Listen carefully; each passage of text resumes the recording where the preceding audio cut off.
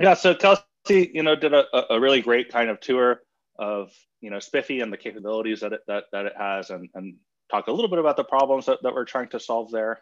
There is this other project, which is the sister project called Spire, that is a software implementation of SPIFFE. So what I'm here right now to give is just an update on the SPIFFE project alone. So not too focused on Spire. Augustine will give an update on the Spire project next. So this is more just about kind of like the SPIFFE specifications and all the things going on in the SPIFFE community in particular. So as Umair mentioned, my name is Evan Gilman. I'm a maintainer on both the SPIFFE and Spire projects. I've been around those projects for quite some time now, almost 4 years. So effectively the beginning of the projects. And the first update that I wanted to share with you in the context of SPIFFE today is about what we call the Technical Steering Committee, or the TSC. Let me see if I can. Right. So the TSC, as I mentioned, it stands for the Technical Steering Committee. And in the beginning, when we first started the project, the purpose of this group was really to kind of act as like a sounding board, to make sure that the folks who were actually writing the code and writing the specs were kind of pointed in the right direction and rowing all in the right direction, but also kind of going towards this strategic goal. And to fulfill that purpose, the TSC was comprised of folks from the industry who have a lot of experience with this particular problem space, and we've seen it firsthand and understand what is needed in order to solve it well. But over time, steam gained in the project. The contributors and everyone else kind of gained a lot of understanding of the problem space and what works and what doesn't work. And so over time, as this happened and adoption grew, that original role of the TSC became less important. And they became less engaged on a day-to-day basis, but still there. It's still this group, this technical steering committee group is still kind of codified as in the project governance. But in this state that they were in, where they weren't being relied on so much, and the purpose that they were originally trying to fulfill is not as important as it used to be. We have to kind of ask at some point, is this body still needed? And if it is still needed, then what is it needed for? Or what should the responsibilities of that group be? We have some rough ideas of what that group should be. It's first of all, it's the only group that kind of sits over the top of both the SPIFFE project, the Spire project, and all the libraries and helpers and other kinds of things that fall under this big SPIFFE umbrella. And because of that, they're positioned really well to give feedback to those individual projects, to coordinate across them, and also to do like gap recognition, and things like that. Where are things not being filled that we need to fill? So we think that this group is still valuable, but in order for it to deliver that value that we think that it could deliver, we need to formalize a lot of these responsibilities that I just described. And so what that really boils down to is that we're working on a charter for the TSC to describe what those responsibilities are, what the goals of the group are, and really kind of write that down and formalize it as part of the project governance. Once that's done, we'll be in a position to evaluate the composition of the TSC. So the group that we have serving on the TSC today is still the kind of original group from the very early days of SPIFFE. And once we have this new charter, we'll be in a position to say, look, is this group composition still ideal? And if not, what should it look like? Should there be vendors as part of this group? Should there be users as part of this group? Both of those things or none of those things? So all of that is being explored right now. And we're kind of in the early stages of getting all of this stuff codified. In order to push it through the existing TSC group has stepped up their meeting cadence. And we hope to have that work wrapped up by early next year. Next, we have a couple of new SIGs, and SIG stands for Special Interest Group. And these are like long-lived groups of people who each group has their own kind of specific focus. They don't necessarily have a goal. It's not there's no real kind of like finite life cycle applied to it. it's more to kind of handle the ongoing concerns and areas of focus in the SPIFFE and SPIRE projects, and the related sister projects. We have two new SIGs that have formed in the last 6 months. First, we have one that's called SIG Community. And the focus of that SIG is the nurture and growth of the SPIFFE community. So it's everything from organizing events and webinars, educating people about SPIFFE and SPIRE, to the blog posts and Twitter accounts and all that kind of stuff, and all the other outreach tools that we use to communicate with the community. It's also about ensuring that the community continues to be warm and welcoming, and that everyone feels that they're welcome to be part of the SPIFFE community, to point people in the right direction, to point newcomers in the right direction, and finally to measure that community growth and overall health. So we meet, that SIG meets once every 2 weeks. I didn't mention, but if you'd like to get involved in any of this, at the bottom here, I have the link to the SPIFFE GitHub repo. If you go there on the README, you'll find information about all of these recurring calls, how to join them, the mailing lists, calendars, all that kind of stuff. So if you'd like to join the next SIG community call, you can find information there. Similarly, the TSD that I was just speaking about, those calls are also public, and the call information can be found on the README there. Next, we have a new SIG called SIG SPIRE, and that SIG is focused on primarily SPIRE development, and not necessarily kind of like day-to-day stuff, and not really kind of to be used as a help channel, more as kind of like a strategic channel, a venue where we can discuss various proposals to the SPIRE project coming in from the community, to give a high bandwidth discussion between the maintainers and the SPIRE users, to share thoughts and ideas about the roadmap and things along those lines. So that has been going on for a couple months now. It also meets every 2 weeks, and the call has so far been very well attended. So these SIGs, these two new SIGs are joining an existing SIG called SIG specification, or SIG spec for short. And that SIG is focused on the maintenance and shepherding of all the SPIFFE specifications themselves.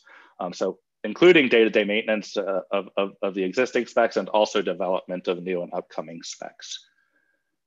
We meet generally bi-weekly, and for the last year or so, that group has been working on federation. And we are very, very, very close to finishing that work. There are a lot of questions about federation in Kelsey's talk, and this is like a really important concept, because what it does is it enables communication to happen across these different trust domains, this concept of different authorities or different sources of trust. There's always going to be more than one, and maybe not in the same company or organization, but between companies, or it can also be in the same company or organization. How you do this is actually like loosely described in an existing specification, SPIFFE specification called the Trust Domain and Bundle specification. And SPIRE actually already implements SPIFFE federation. So you might be asking, like, why do we need a new document for this? And the reason is because the existing definition that we have in the Trust Domain and Bundle spec is not very strong. It lights the path and to how to accomplish it, and is enough for someone to get going and get it working. As I mentioned, SPIRE already has it, but the language that is currently there is not strong enough to guarantee interoperability between different SPIFFE providers or different SPIFFE implementations. So that's why we're working on this new doc, which has much stronger language and a lot more clarity and detail about exactly how this should be accomplished, what is allowed and what is not allowed, with the goal there ultimately being to enable this interop. But we're going to talk more about how federation actually works in a later talk today. So what's left in this work so far is, I would call the existing, like what we've got so far, to be feature complete. It's been feature complete for quite some time. What we're working on there now is primarily like the structure of the document, the clarity of the text, making sure that this is not, all the questions have been answered and that kind of stuff. And so we're on kind of like this last push right now to get it out the door and get it done. And so we've stepped up the cadence of that call as well. We now meet weekly. Again, if you'd like to get involved in that work, you can find the call information at the GitHub repo. And we hope to be done. We hope to be done with this spec in fairly short order. And then looking forward, once that's complete and out the door, we have a couple things on the radar for SIG spec. We've received a lot of questions from the community about claims. SPIFFE currently allows claims to be set on its SVIDs, and by allow, I mean it doesn't really like forbid them. It also doesn't say that you have to use them, and it also doesn't define them. So what we're exploring now are use cases to try and figure out, if that's good enough or not. Does SPIFFE need to codify a claim definition at the spec level for any reason? And if so, what does that mean for interoperability between trust domains and between different SPIFFE implementations? Or is it okay to kind of just leave it to different implementations to do as they please? Next, there's a fairly strong desire for what is loosely known as Token 2.0. And if I were to describe this, it's basically what we're looking for is we're looking for something like a JOT. We're looking for a security token that can be transmitted at layer 7 at the application layer. So it can punch through proxies and things like that, like Kelsey was talking about. But we're looking for something with better properties. So I think JOT falls short in 2 different ways right now. The first is that they're easily replayed. So somebody who sees a JOT can grab it, copy it, and stick it on a different request and replay it and act as if they are the original caller. We would like to prevent that if at all possible. Right now, we mitigate by having really short lifetimes so that they expire relatively quickly. But we're exploring concepts around being able to bind a token to a particular request so that if it was replayed, it could only be replayed with the same request that it was originally issued against. Another thing that we're looking at is how we can delegate signing of these tokens. So right now, in order to get a token, you have to go to a centralized authority to get one signed for you. This comes with performance implications. It comes with availability implications, and all of those things we manage and Spire, but it's not ideal. So, we're exploring methods and ways that we might be able to have those minting and signing operations be distributed such that we can get better performance and availability properties out of it.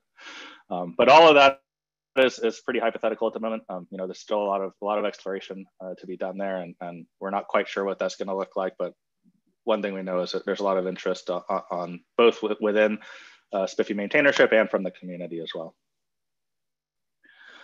And finally, maybe just speaking for myself a little bit, I think we could take a short break. The last 1 year of Federation work has been pretty tiring for us, or for me in particular, I guess. And so once Federation is done, we're hoping to dial the cadence back a little bit as we go into more of this kind of research and discovery mode of these different things that I've spoken about here. There's always going to be kind of ongoing maintenance overhead associated with the existing specs. So of course we continue to meet for those things, but the volume there is decidedly quite a bit less than the volume when we're developing a new spec. So that's all I've got for SPIFFE updates. So I'll stop and see if there are any questions about any of that. Yeah, I know we are a bit tight on time, Evan. So are there any questions? Maybe you can take one. So there's one by Sunil. Evan, do you see it? What is the timeline for having development work for Federation?